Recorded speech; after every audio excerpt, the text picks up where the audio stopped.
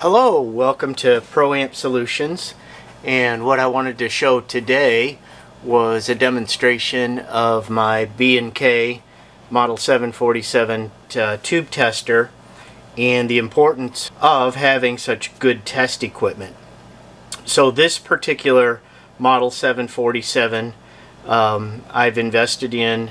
I've made a couple small modifications to it. I added an LED here and an external fuse for it, and I also put a brand new circuit board in it with all new modern components, and I keep it calibrated about once a quarter, and it is an absolute workhorse for me. But I wanted to demonstrate the importance. Every once in a while you can find or see a tube that is obviously damaged and would not work. So this one, the top has been broken off, there's no longer a vacuum in it, and this one visually you can tell is no longer any good. This particular one you can see has had tremendous heat damage, the discoloration of the logo on it, and this is a 12AX7. Let's put this in the tester and see what it will do.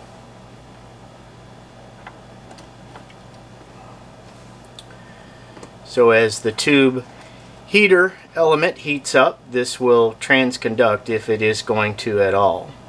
So I can see the needle starting to budge here,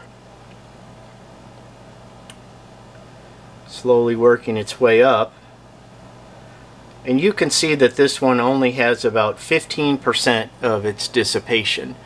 Obviously shot, overheated, not sure what the nature of what happened in this particular tube, but this one also has visual evidence of being extremely hot. Now we'll move into a completely different category.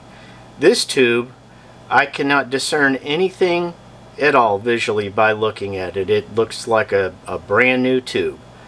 Let's put it in the tester and see what happens.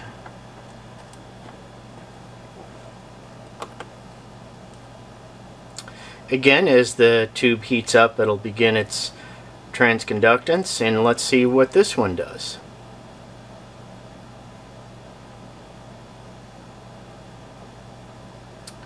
So this one gets up to about 30% of what its transconductance, its amplification factor, should be.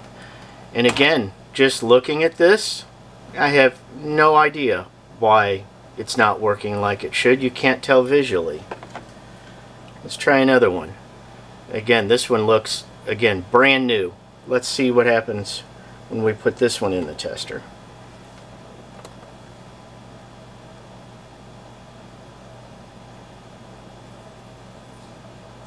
And this one's looking slightly better.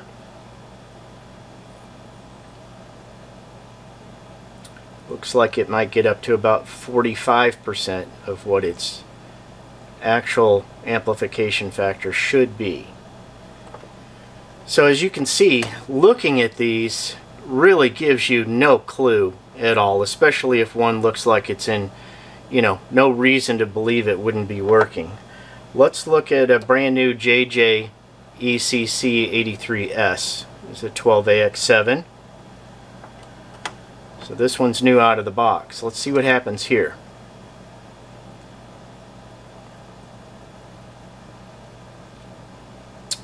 And look at this. It's going to reach 100%, which is exactly what it should be. Right on the money. So this particular tube has an amplification factor of 100, exactly where it should be. And again, looking at these tubes, look at just, you can't discern any operable difference or functionality just by looking at two different tubes. So it's imperative that you have good test equipment if you're going to work on tube amps. I don't see any way around this. Take, for example, that one that had an amplification factor of about 40. It would work in the amplifier. It would provide amplification, But for example, if that was in a Marshall MK2, you wouldn't have the gain, and it would just sound terrible relative to what it should sound like, because it wouldn't have the drive to drive each successive gain stage. So understanding where tubes stand, you know, if a tube is 85 to 100%, I'll consider it good and use it.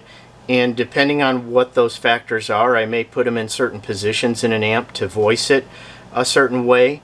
Also, I only looked at the first triode in each one of these tubes. That's what this is set for. I can test each half.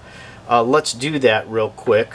I'll put the JJ in here and we'll review it again. So the first half of this is going to dissipate right at 100%.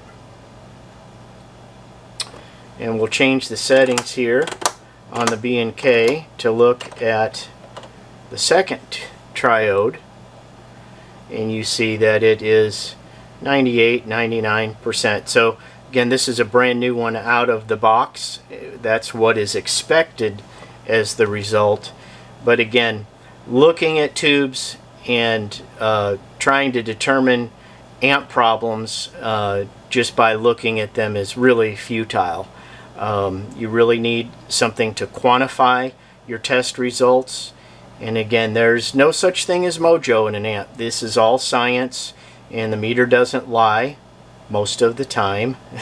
Make sure they're calibrated and you have a vindication that it is working correctly. But taking good care of your test instruments and being able to quantify results that you expect, and sometimes you expect something and get something else. But again, just reiterating the importance of good test equipment, and this is an example of a very versatile. There are many tube testers out there. I like this one because it's so versatile, and we get so many pieces of interesting history come through the shop. You know, most of the time it's the 12AX7s, the ATs, the AUs, every once in a while an AY, the 6L6s, the EL34s, the KT66s, KT, you know, on and on. But every once in a while you'll get amps with more obscure tubes in them from the 50s and 60s, and I like being able to test and quantify those also. And this particular tester will do it all. So thank you for joining me for this small segment on the B&K Model 747 tube tester and the importance of being able to quantify the state of a tube when you're working on tube amps.